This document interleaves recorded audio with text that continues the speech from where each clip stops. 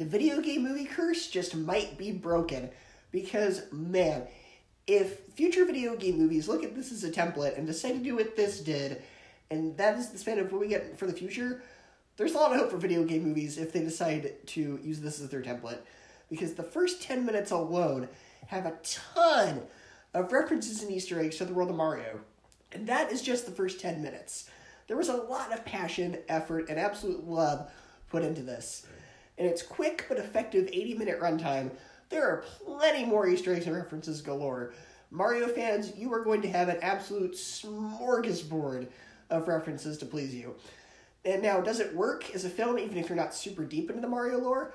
Yes. Yes, it does. This is an extremely crowd-pleasing film that can be enjoyed by everybody, regardless of age, regardless of experience with Mario, even if you haven't played a Mario game in your life. Now, the world of this movie is very bright and vibrant and is super fun to spend time in. The characters and world are incredibly well animated with a lot of expression, but it's also careful not to be so exaggerated that it takes you out of it.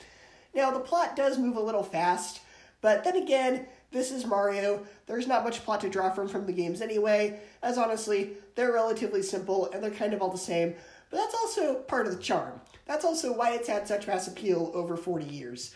Now, since the trailer came out, people have been very divided on the casting of Chris Pratt as Mario.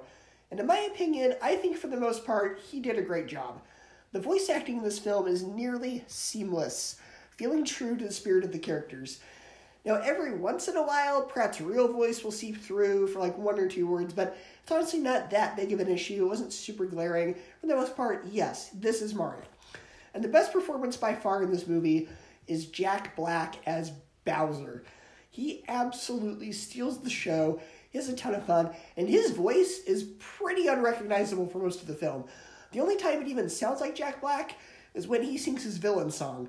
But when he speaks, it's a totally different voice. He really made it his own, and it feels absolutely perfect for the character of Bowser. Really, the only performance I had an issue with was Seth Rogen as Donkey Kong. And even then, it's not a bad performance. It just sounds exactly like Seth Rogen. Everyone is trying their hardest to make their performances feel like their characters, but then you got Seth Rogen, who just sounds like Seth Rogen, not even bothering to disguise his voice even a bit. Now, Rogen's voice does fit the character of Donkey Kong to some degree, but it also makes it harder to separate the two. And I do have one or two issues with the film. Mainly, there's an overuse of pop songs in this film, and it doesn't fit. Like, one of the first times they use this is this training montage when Mario first enters the Mushroom Kingdom, where he's trying to learn about how to use the power-ups, and this scene is straight out of the Mario platformers. It feels like you're watching someone play the game, and that's a good thing. But instead of using the actual Mario music, which would have made this scene infinitely better, they instead use the song I Need a Hero. Okay, I mean, Shrek 2 already did that, so that's okay. And there's another scene that uses the song Thunderstruck, and again, this scene could have just been score from the games. Now, in something like Shrek, like I mentioned earlier, using real-world songs in a fantasy setting works, because in that film, it's anachronistic. But here, it feels so out of place. Now, those aren't totally glaring issues, but those choices did somewhat leave me bewildered.